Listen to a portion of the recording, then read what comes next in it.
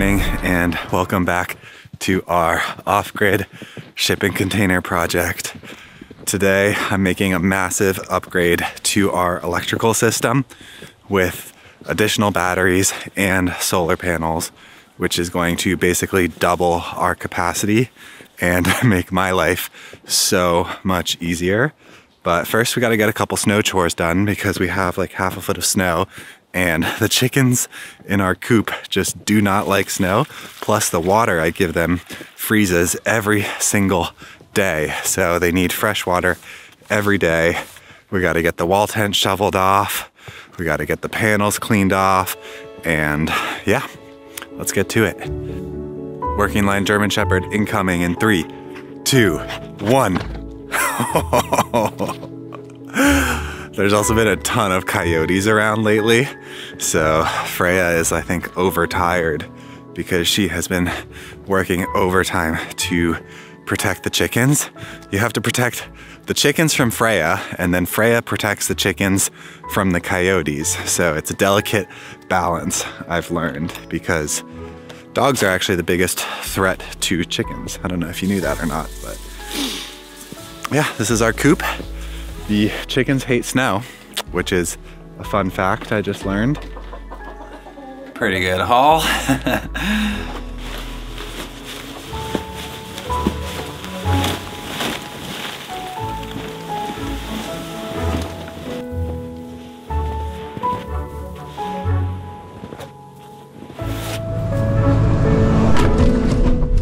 All right, so the hardest part, honestly, of building off-grid in the winter is just tracking down all of my different tools because I store them in different places. I don't have a workshop or anything yet. And trying to remember where everything is, it all just looks so different under like half a foot of snow. So let's see if we can find everything we need. I like to drive around because this car has become my workshop. So I actually have most of what I need already in the car. We just gotta find the last couple bits and bobs.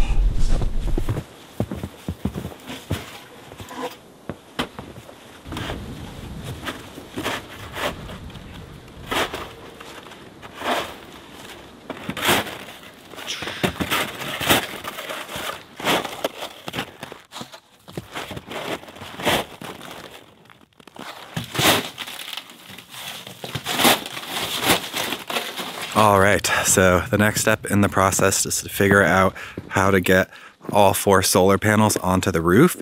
I'm thinking of mounting them on that clear plastic roof, and I have a couple pressure treated 2x6s that I can use to lay the panels on that, mount those to the wood frame beneath, and just screw straight through the plastic roofing material. As you can see, the roof really doesn't do very much. It's honestly kind of decorative. I feel like there's one little area right in the middle where when it's raining, that area will stay dry, but 80% of the stuff under there just gets wet every single time it rains because with the wind blowing through there, you would need a really large roof to have a dry work area in a storm.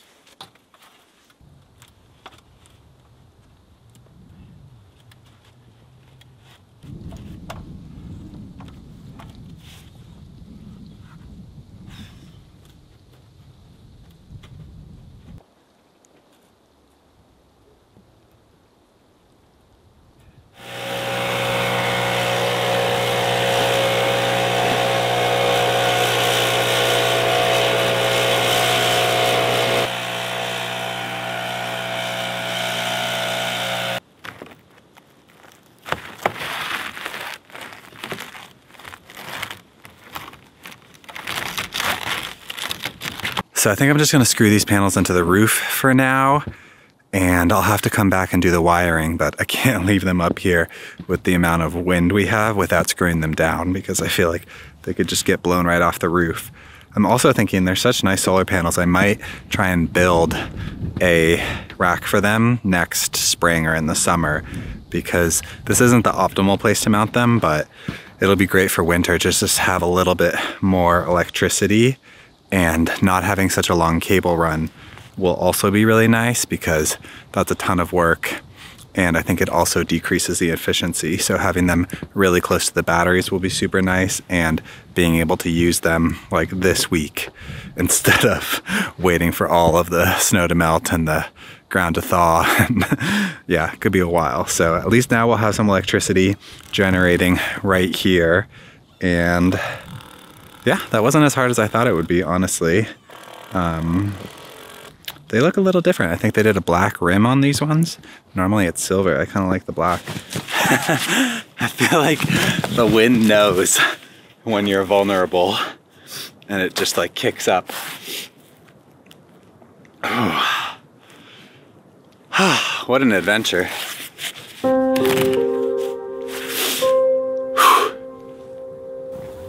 Freja, come!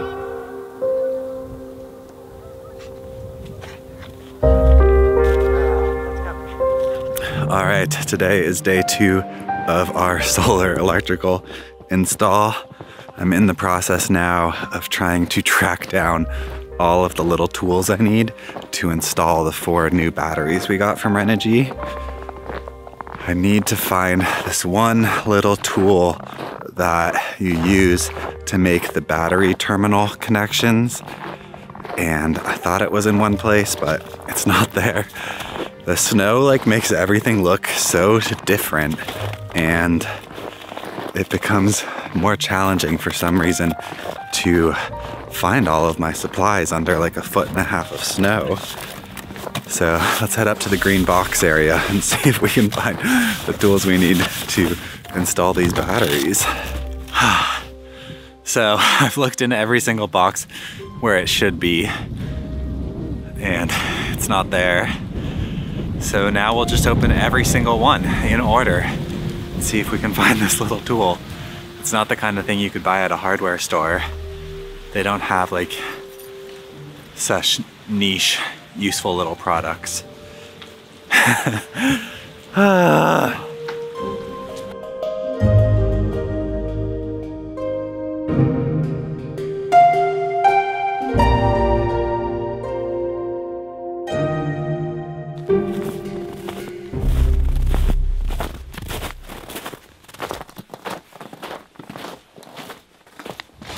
So I spent about 3 hours looking for the cable crimping tool.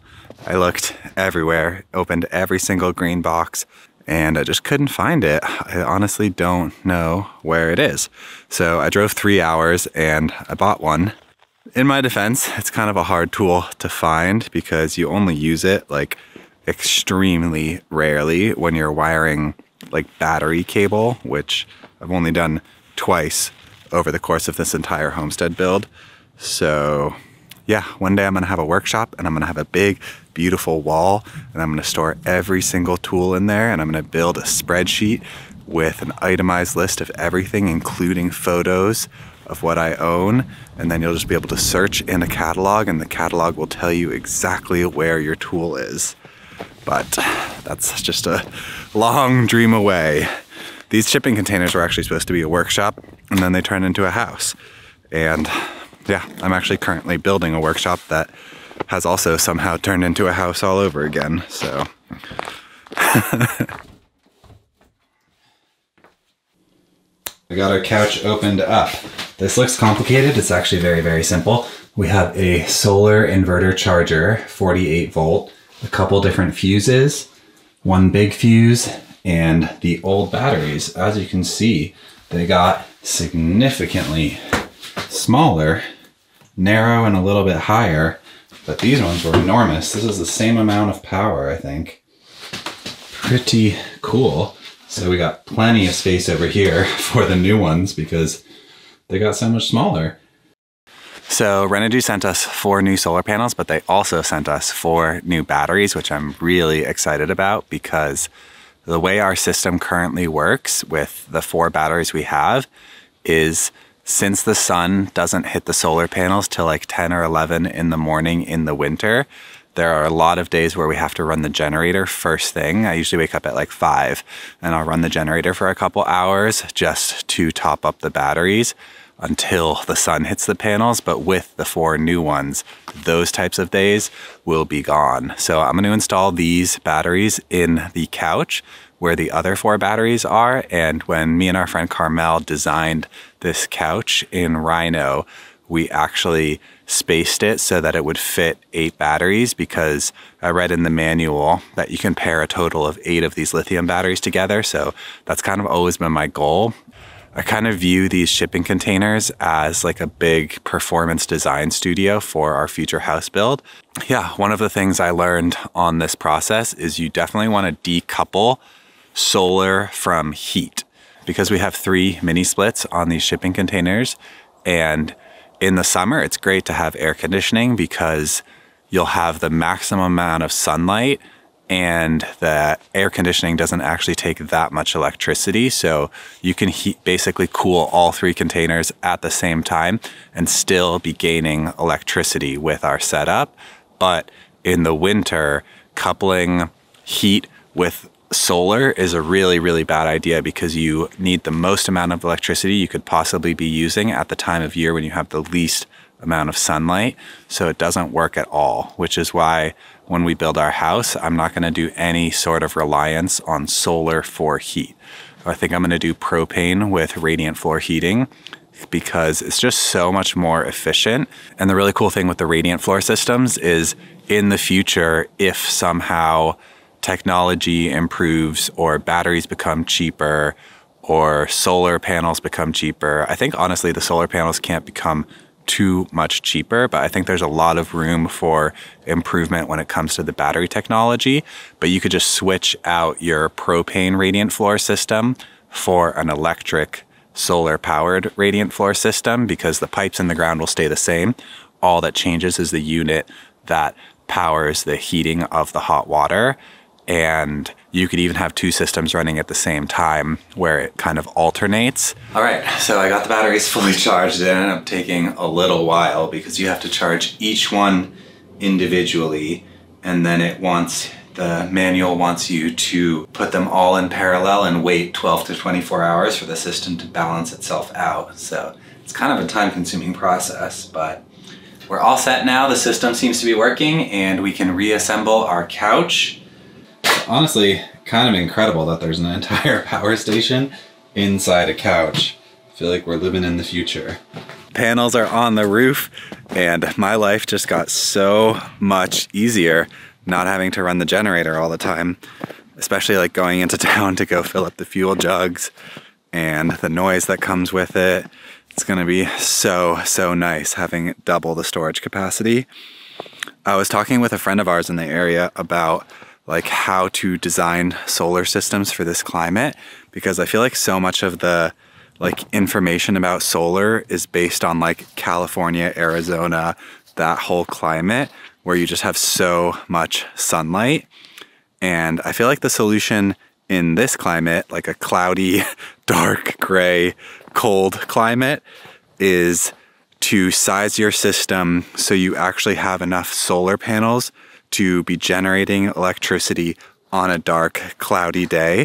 Maybe not to like full power, but rather than have a really large battery bank, I think it would make sense to actually have a medium, small battery bank and a really large solar field, like disproportionately large, so that even on suboptimal days, you can still generate electricity, because the biggest battery bank in the world isn't going to help you if the sun doesn't shine for 3 weeks, which it definitely can around here. So yeah, just a thought. Thank you so much for watching this video and for all of your beautiful comments and support.